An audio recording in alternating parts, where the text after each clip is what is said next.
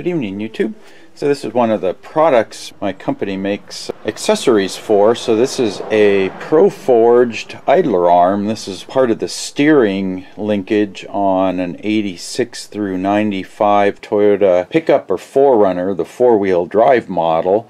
And this basically sits on the passenger side of the frame and hooks up to the steering linkage. There's this, and then on the driver's side, of course, is the steering box. And so this idler arm kind of mimics the steering box, and this pivots here.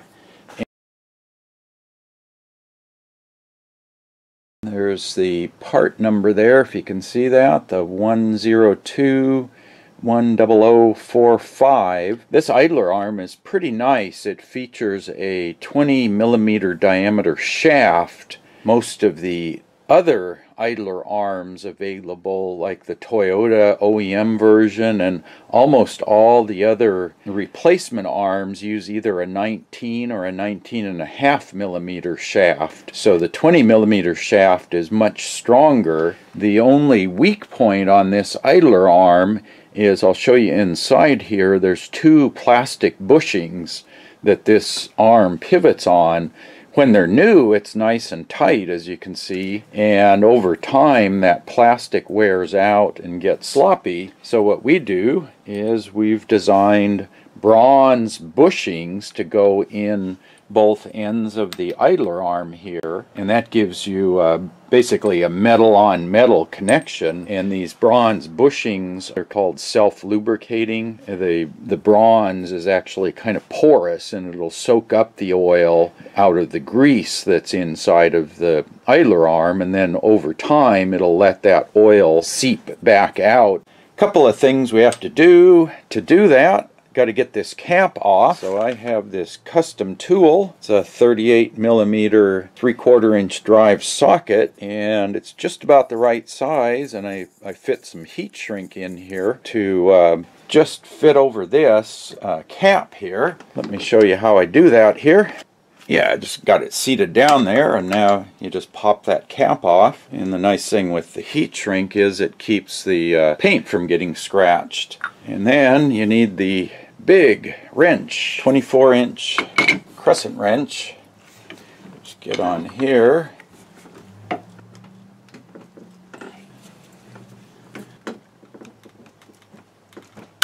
Whoa. You can see those are on pretty darn tight. That's why you need a big wrench to break those loose. I'll show you what the bushings look like here. So there's the arm.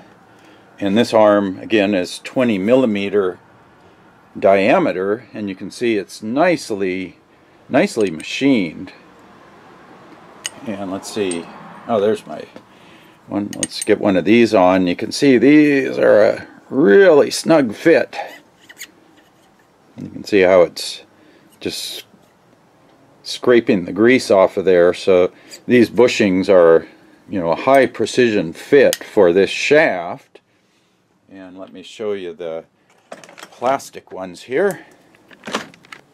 Yeah, so here's one of the plastic bushings, and here's one of our bronze bushings. So you can see the plastic is plastic, and we make all metal bushing. You can see it's also a taller bushing, so the bushing provides a lot more support on the shaft, and then being that it's metal, it doesn't give like the plastic. You can see the plastic actually has slots in it, and then that should just fit right in there. Nice snug fit. And then we take the other one out.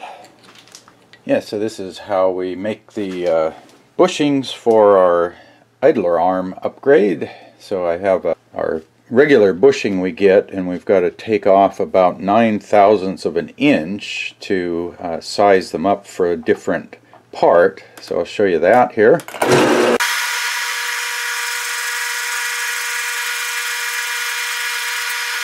We take a second spring pass over the bushing just to get it to the final size.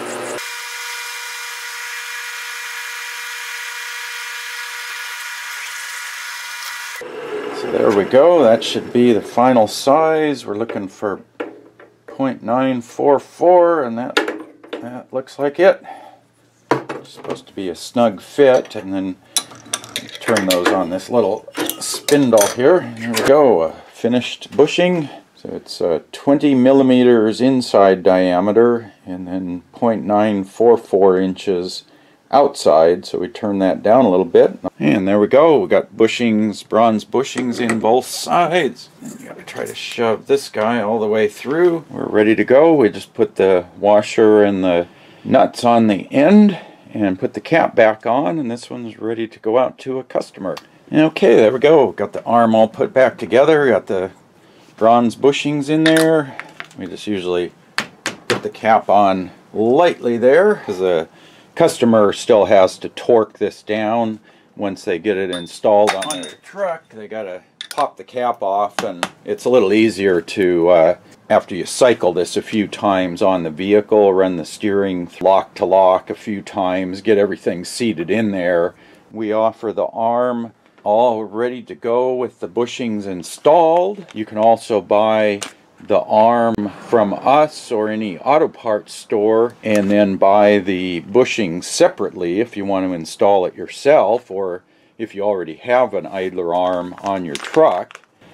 These are a little bit hard to find. Yeah, get some light on here. So here's the face of the arm. It's L, which I think stands for left-hand drive. So this is built to run on the passenger side or the right side of the vehicle, but since it's left-hand drive, I guess they put an L there. And just to show you one of the benefits, this is the original plastic bushing that's in the idler arm that we replace, and what I can do is I'll just tap it in a ways there, and here's the actual idler arm with the round shaft on it, and I'll just use one bushing here to highlight the benefit of our bronze bushing. So here's the idler arm into one bushing, and you can see how loose it is. I can just wiggle that around. Of course it's tighter when you plug in both bushings and engage that, but let me show you what our bushing does.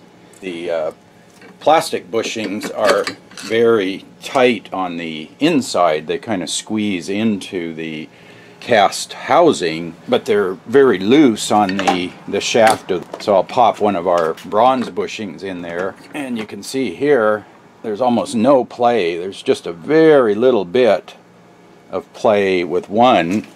And if I stick the other bushing in, there's nothing. You can't feel any movement at all. I'm moving the table.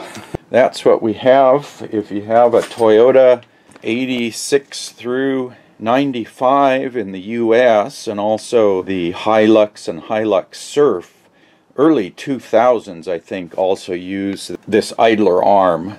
The later models use rack and pinion steering, so they don't need this, but if you have the older Toyotas with the recirculating ball steering box, these are the idler arm bushings you need to make your idler arm as strong as possible. So that's our pro-forged idler arm with bronze bushings inside. So if you're looking for one of those, I'll put a link into our webpage in the video description. And if you have any questions, put that in the comment section below. And as always, thanks for watching.